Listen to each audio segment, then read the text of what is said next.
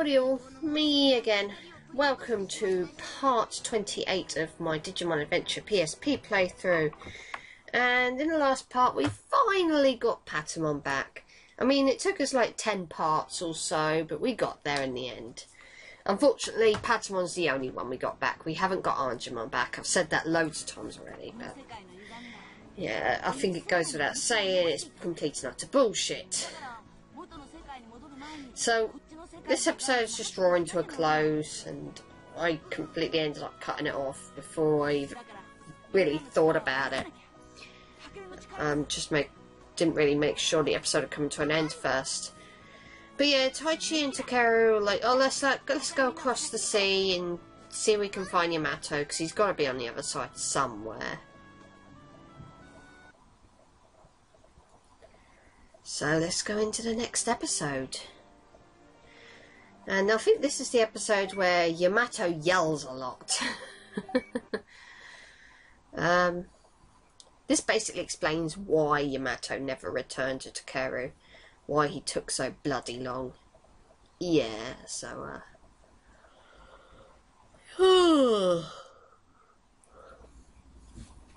why did Yamato take so bloody long? Well, you're about to find out. Upon arriving on the other side, there's not really much around here. But if you look up at the top of the hill, you can see a building. And let's just say that Yamato ends up getting stuck there for quite a while. Now, there are a bunch of Digimon down here, but really, they're weaklings. I'm not even remotely worried about fighting them. Go away. You're weaklings. You will do nothing for me!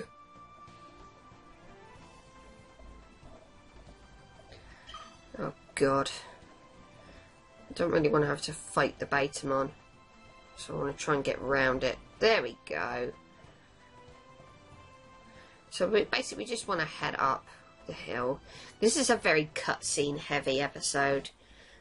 Dialogue heavy episode, I should say. Oh, it goes on for ages. There really isn't all that much in terms of gameplay. I could grind down there if I wanted, but with Betamon and Numamon, they really don't do much for me. So, because I have Patamon back, I think it's worthwhile that I should actually put some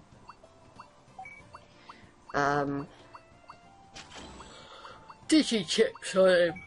Oh, I do apologise. Bloody hot weather makes me tired. So, I'm going to put that on there, even though the main thing I want to be working on with Patamon is defense. Because Patamon is a fucking weakling. So obviously I'm going to have to sort out the Digi-chips again. Because as I say, Patamon, weakling. Mind you, that ability could be useful. That heals hit points by up to 2,000, so that's definitely the best I'm going to get out of this. Okay. Oh, let's clear all these off. Because I don't think we're going to be fighting with Gomamon any day soon. But then again, he is going to be in this episode, so it might be an idea just to keep Digi-chips onto him. I can't even remember if you actually get to fight with him or not. I don't think you do, but I'd rather play it safe. We'll slap that on him. I don't know what it's for, but you can have it. I know that we're not going to be seeing you for a while. Do you have... Well, I'm going to slap this on Patamon. Defense boost.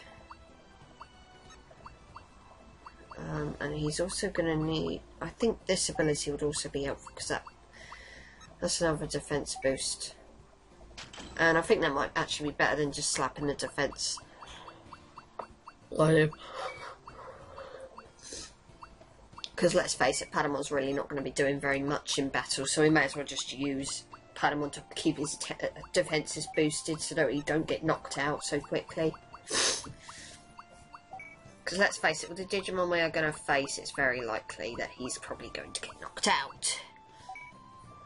I don't know what that is. Attack, no, that's not going to fit anywhere. Sod it. So, ooh, save point. After the lengthy episode I went through last time, a save point is very welcome. Right. Let's go. So, this building up here... well, we can try and run past it, but... Plot tells us that we cannot. We have to go back this way. Actually, I don't know if there's anything up there. No, there isn't. It won't let you go up there. It's fine. Just makes me wonder what the point of that Kawagamon being there is if you're not even allowed to go up there. So we want to come here to the restaurant. Oh my god, I spoiled it. It's a restaurant. Who the hell cares? Yeah, this is a restaurant that's run by a guy named, well, a Digimon named Digitamon. And he looks a bit like an, well, he is an egg with dinosaur-ish legs sticking out the bottom. Well, at least that's the impression that I get. And that there is, little guy there is Vegimon. Waiter, I guess. And we find out that Gomamon's here. So does that mean Joe is here as well? Yeah, it does. Of course. You see one, you're going to see the other.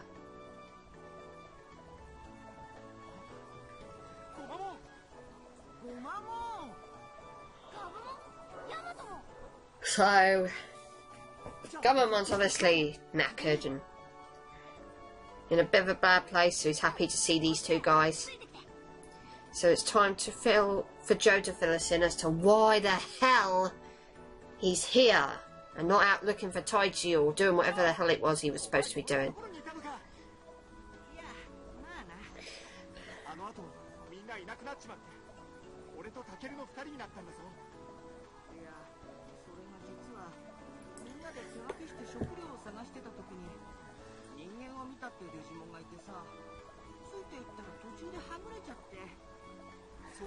So basically what happens is, I don't know if Joe's talking about it right now, but Joe owes the restaurant. He went in there with Gomamon for a meal and couldn't pay for it. Because I believe the currency in the digital world is different. Anyway, he couldn't afford the meal, so they said he would have to work off his debt. And that's basically the gist of it. And they treat him like shit.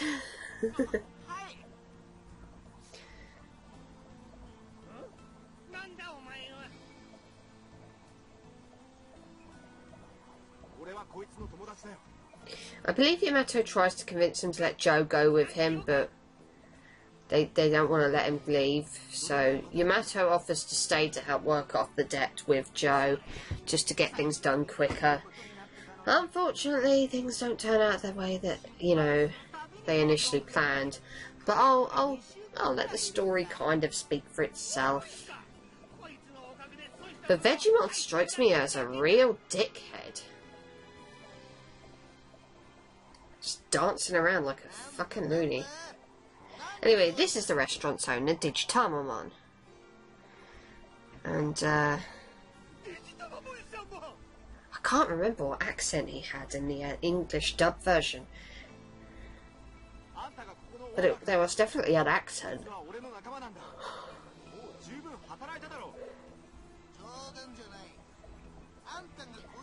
But yeah, even this guy's reluctant to let Joe go.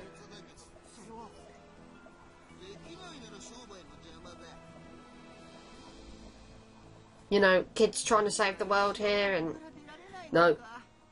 Fuck that. Fuck evil forces. Fuck the digital world potentially being in danger. I only care about my profit.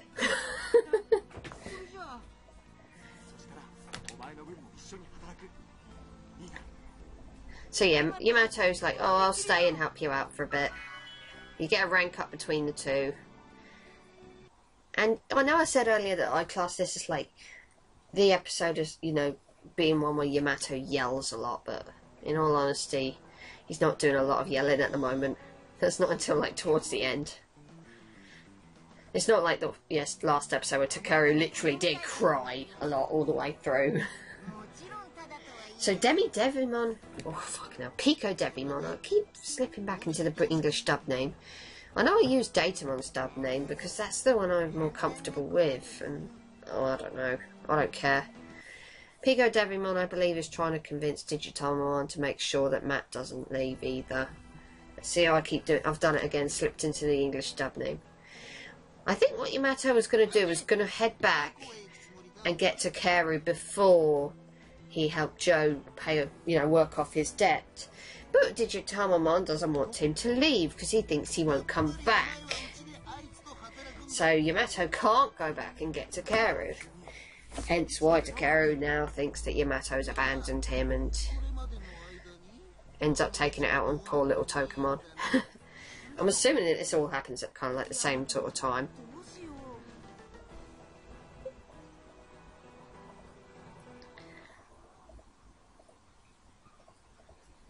And that probably PicoDevimon speaking to Digitamon literally happened just before Takeru, he went back to Takeru and said, oh, he's abandoned you. He thinks you're a crybaby. So obviously Joe's feeling very apologetic.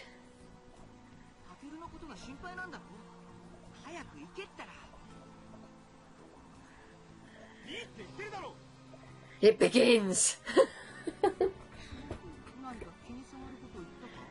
Poor Joe seems to be the target of a lot of Yamato's yelling.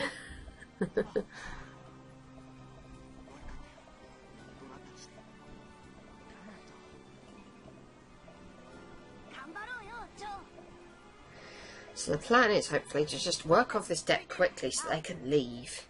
But obviously if PicoDevimon's in the picture, it's not going to be that easy, so...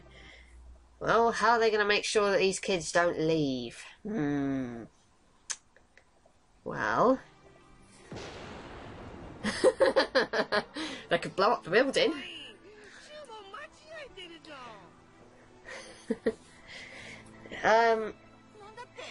Joe has lots of accidents, basically, and that adds to his debt, so he stays longer. And because Yamato's helping out with Joe's debt, he can't leave either. Obviously, the whole point of this is, I think I mentioned in the last part that PicoDevimon is like out to try and stop the crest from glowing, or whatever else. At least that's what I got from the dub. So he tried to just take away Takeru's hope away from him by just saying that he's been essentially abandoned. Here he's trying to turn Yamato against Joe, by causing a lot of mischief, making it out that Joe was the one that's making all these cock-ups. Oh look, there's Sora! And she's gone again. But yeah, that's the whole thing here, because Yamato's crest is the crest of friendship. I think the whole point is just to make Yamato be a jerk and not see Joe as a friend, because then that's really not, being a good friend, is it? And Sora still remaining hidden. Okay, that was really pointless, thank you. Sora! Piyomon!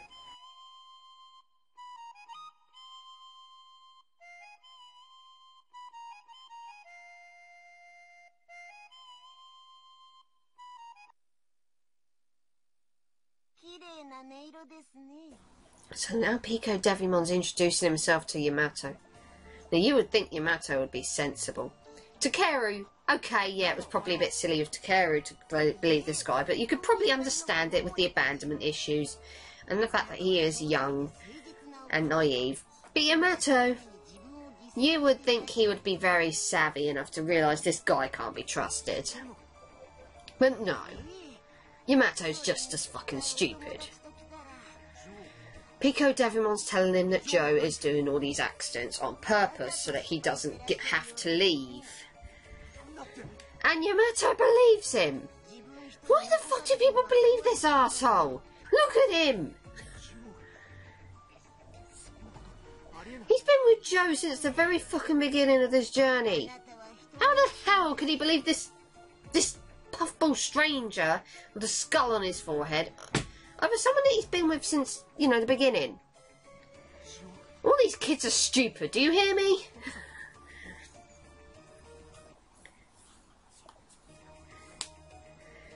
Okay.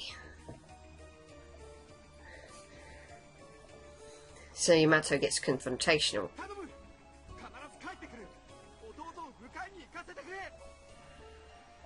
So I think he's like trying to plead his case, possibly go and see Takeru again. And that was PicoDevimon. PicoDevimon, sorry. But of course Joe gets the blame for it, despite the fact that he was nowhere near them. And Yamato was facing Joe. He would have been able to see that Joe didn't knock those plates over. But no! Yamato decides to be stupid. You were facing him! You would have seen that Joe wasn't the one that pushed those plates. It was PicoDevimon. Oh, you idiot!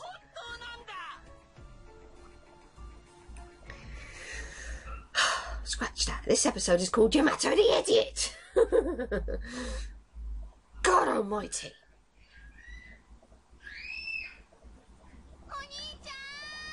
Anyway, this is probably something that Yamato didn't expect. Takeru is here and reunites with him. So I'm surprised that they actually managed to let Yamato go and have a break.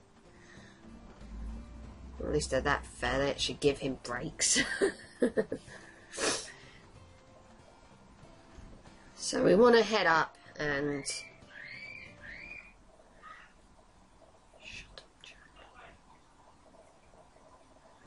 And along here, save the game again, why the hell not? I mean, nothing really happened, but I just can't be fucked to sit through all those, all that dialogue again. So, move along, and right by the front of the restaurant, we see Taichi and Takeru. You know, Taichi, who's been missing for God knows how fucking long, and now has come back. Oh, you've got more space, okay. Well, I'm going to give you an attack booster because you definitely are the most offensive one that I have. And maybe some...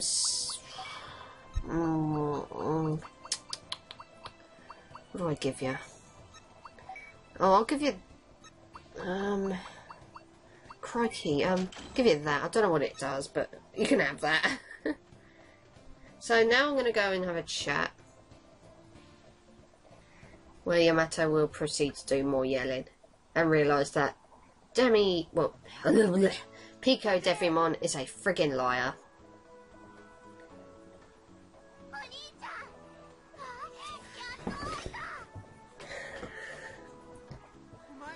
I also failed to understand why Yamato and Joe didn't think to fight their way out. Even if it seemed that they were being reasonable, you know, it was still an option.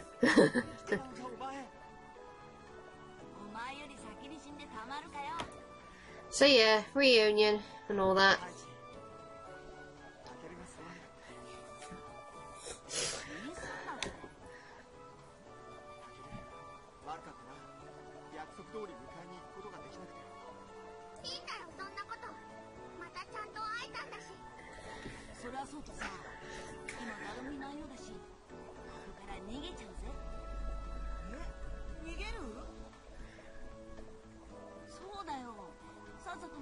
So Taichi, I don't think, understands why they can't just leave.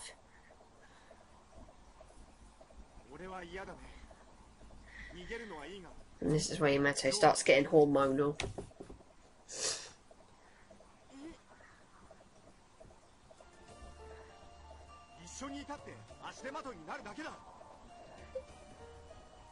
Saying a lot of mean shit about Joe, I imagine. And Taichi's like, no, that can't be true.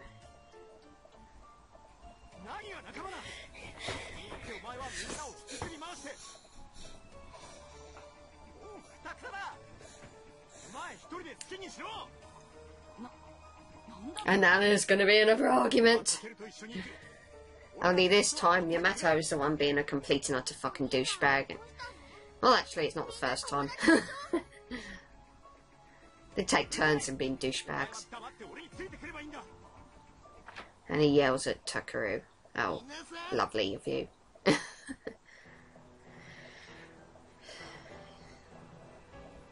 Well, if ever you needed any proof that PicoDevimon was causing a lot of shit, well, there you go. Takeru and Taichi know that he's a liar now anyway, so that ought to clarify things a bit more.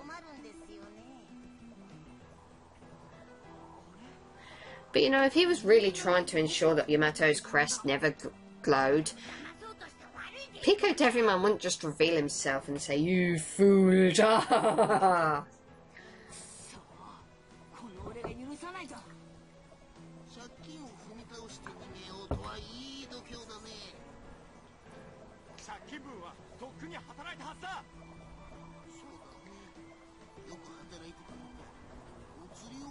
You're being very unreasonable, egghead. And Takeru cries like a bitch while Vegemon dances like a loony behind him. Well, okay, I have to be fair. What they're actually trying to go for here is that Takeru's being taken prisoner by Vegemon. Presumably it's like some kind of bait or means to get them to do what they want them to do. Hostage. There you go.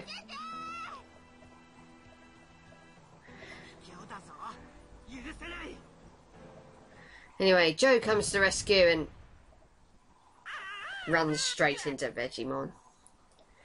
And somehow Takeru gets away while Vegemon now dances over Joe's, like, practically unconscious form. Well, if Joe was dead, you would actually see a literal representation of, you know, a grave being danced on. And Yamato is now sorry and they get another rank up, which is good. And Joe also ranks up with Takeru. When the hell did you digivolve?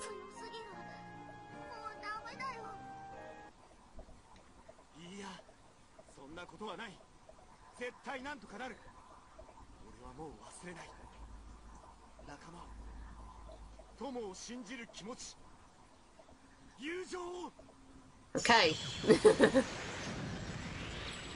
Yamato's crest glows. And oh my god, we're getting another perfect evolution, finally. I was starting to wonder how long it would just be Metal Greymon for.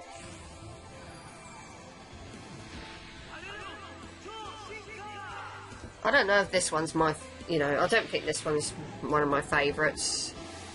But I am happy to take any perfect evolution that I can get.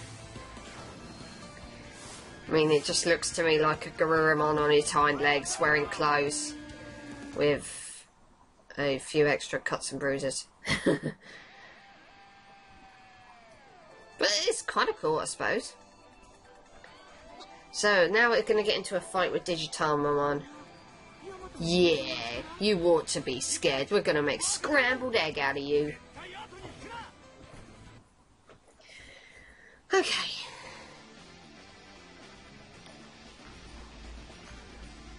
Play that music.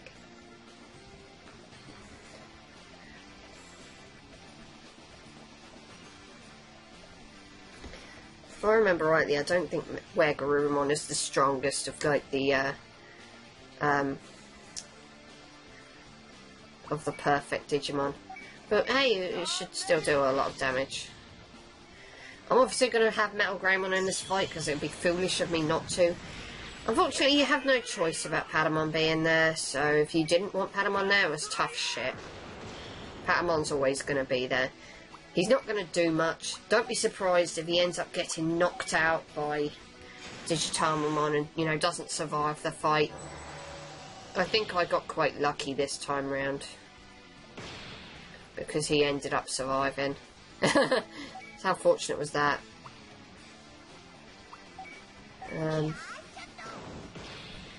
There's really no point in me attacking with him, but wow.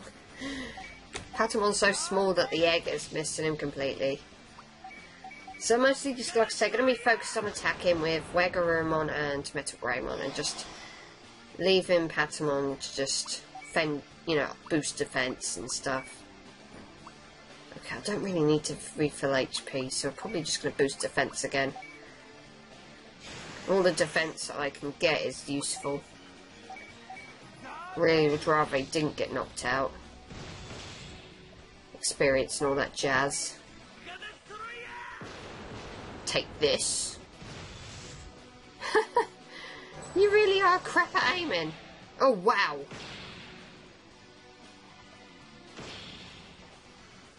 Wow.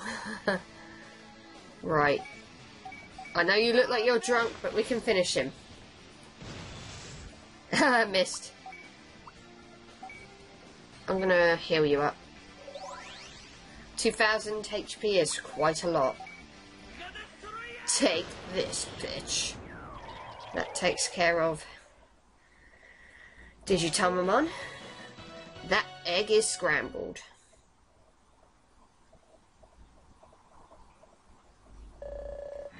Okay. Ooh, level 18. Well, I'm guessing that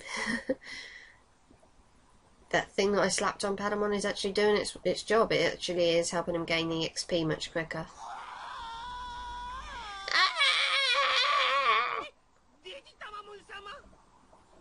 Yeah, run. Run as fast as you can, bitches.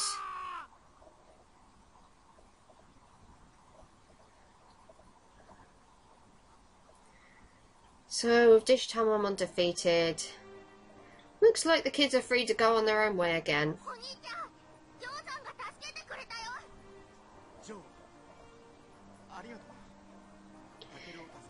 Yeah, you owe a massive apology, mate. If you haven't done it already.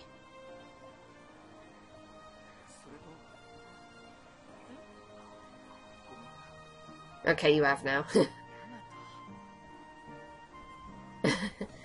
Right, so we now head up this way where we couldn't go before, and we'll probably never be able to go. And we decide to briefly split up into two little groups to see if we can find the other teammates, and hopefully reunite a little bit further down the road.